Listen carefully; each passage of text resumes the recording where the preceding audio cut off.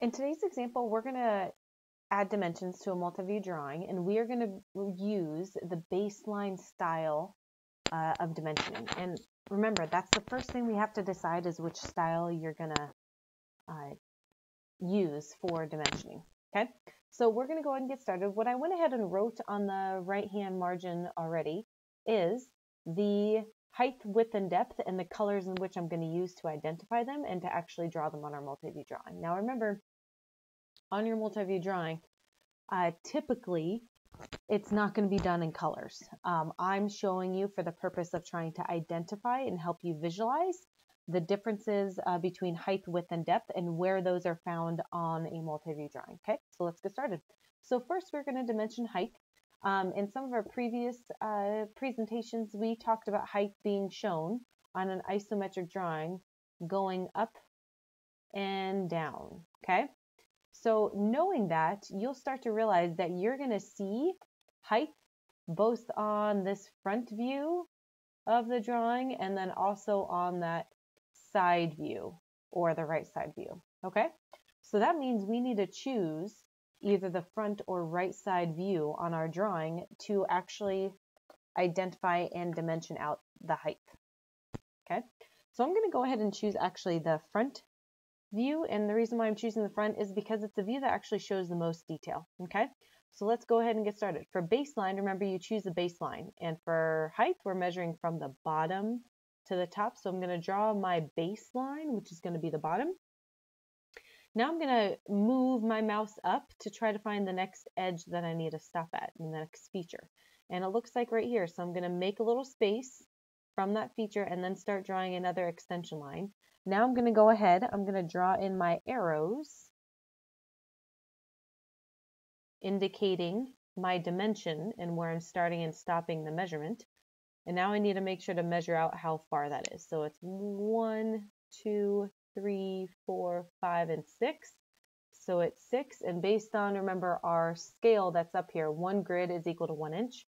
So it's going to be 6 inches. Okay, we're doing baseline, so I need to go back to the baseline again, extend it a little bit further because we haven't quite gotten all the way to the top. And as I bring my mouse or my pencil or pen, whatever you're using, should be really pencil if you're doing it by hand, you'll notice the next feature and edge I need to stop at is the one all the way at the top. Okay, so I'm going to draw an extension line at the top.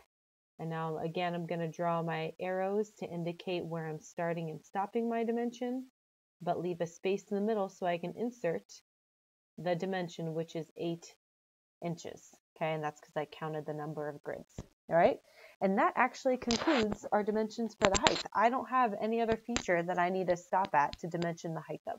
Okay, and you can always double check and verify by looking at that right side view. And if you notice, this is the only edge and that's the only edge. And at the bottom, this is the only edge. I don't have any other edges. Okay, and those line up to the ones on the other side. Okay, so height is done. That's it. You don't even, remember, you don't need this dimension right here, the dimension of 2. And the reason for that is you can do math on the other side. You can do 8 minus 6, and that will give you 2. Okay, so you do not need this dimension over here. All you need are those 2 of 6 and 8 inches. Okay, so for height, we are done. Now we're going to go ahead and draw in the width dimensions. Now remember, on our isometric, the width dimensions go here. So if I even trace over like the edges that are going to be going in the width direction, I'm kind of highlighting them over here and this. Oops, that wasn't a good drawing. There we go. Put that up a little bit. There we go. And you're going to see this edge right here. You're going to see this long edge over here. Okay, and I'll even see this. All those are going in the width direction. Okay, so those edges can be seen on the front view and also the top view. So either one you choose is fine. I'm going to go ahead and continue with doing it on my front view, just because, again, I feel like that's the view that shows the most about the feature. And I'm going to start on the left-hand side because width measures from left to right. So there's my extension line of where I'm starting. Here's the first edge I need to stop at. That is 2 inches. I can't fit my arrows on the inside, so I'm going to go ahead and put them on the outside, which is perfectly fine as long as it's neatly done. Okay. That arrow wasn't really neatly done.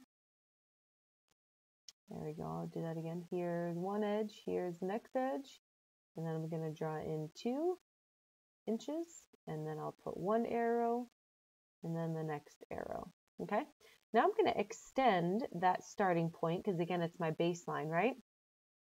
And now I need to find the next edge, which is this right here. So I'll make a little space, then continue to draw my extension line. And if I measure and count those out, that should be there's 2, 4, 6, and 7. So I'll put 7 inches in the middle.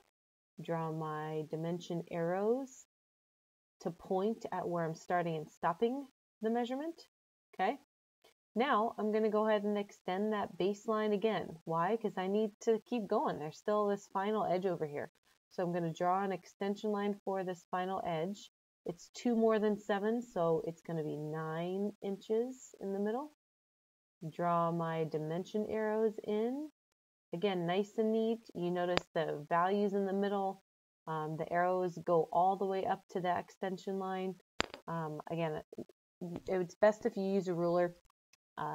I don't have access to it right now, so just know that it's best to use a ruler to keep it nice and neat. Okay, so width we are actually done. The next step we need to do, and next dimension we need to actually dimension out, is for depth. Now depth, if I look at the drawing here, isometric, depth, remember, goes from the front to the back. Okay, that is our depth. And if you notice, that's going to be this edge, this edge, this edge right here, this edge right there. All those lines that are going the same direction as depth. Okay, and if you notice, those edges can be found invisible on the top view, but also on that right side view if I'm looking there. So that means you can draw those dimensions on either one. Okay, not both though. That'd be considered over-dimensioning. So I'm going to choose to do it on the top view just because, again, that's top view shows a little bit more about the feature than the right side view, or more about the object. I'm going to start down here, bring the extension line all the way out. I don't want to put my dimension underneath this little triangle in here. That's not an appropriate spot for it. Okay, so instead, make sure to extend your extension line all the way out. And I'm going to extend that first edge. That distance is 4 inches. Draw my dimension arrows. Okay, and then I'm going to extend the very last edge. Measured out, that's 6 inches. And I'm going to draw in my dimension arrows from here to here. And there you go. Believe it or not, you are actually done. We have done height, width, and depth of all of these dimensions of all of the features. You don't need any more than this. Some people will say, well, there's no drawing or no dimensions on that right side view. That's okay. As long as you dimension to all the features and dimension both the size and location, then that's all you need.